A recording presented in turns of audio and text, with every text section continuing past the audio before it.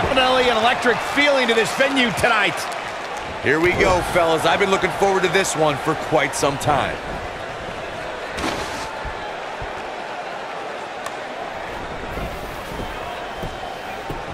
Beautiful technique. Ooh, what impact. She's starting to take a beating. This is not how she drew this one up. You know, she's the kind of competitor that actually likes getting hit. It motivates her. And this might just be what she needs to put her over the top, believe it or not. Nailed it. She's in firm control of this one. She might have it.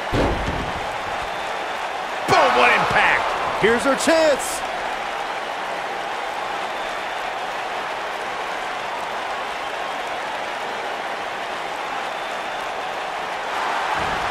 I gotta say, watching this match, I'm definitely seeing similarities to the May 2000. And she breaks free. I don't know how she did it, but that was impressive. What's coming next? The shoulders. Oh, no. What a stomp. Good grief. Look at her go.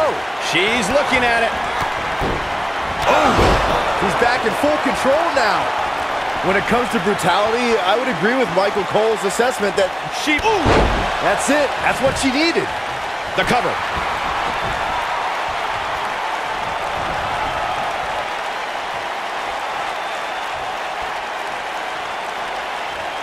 In matches like this, guys, you learn very quickly which superstars have what it takes to truly get extreme. You can see the confidence just beaming from her right now. Knee drop. That was nasty. So precise. Good golly, what a knee. This might be the one that ends it.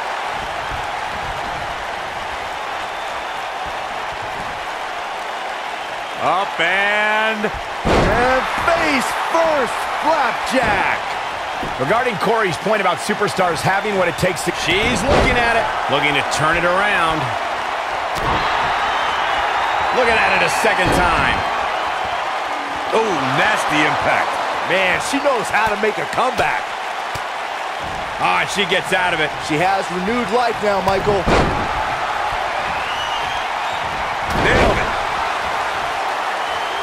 Of course, Extreme Rules matches have resulted in some gruesome moments over the years, and perhaps none was more gruesome than in 2012 when Brock Lesnar busted John Cena open following a vicious attack. Elbow drop!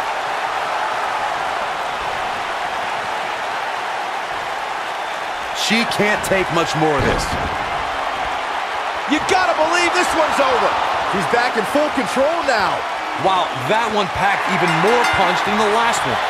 As Byron mentioned, Lesnar's attack on Cena in 2012. There's the tap. There's the tap. This one's over.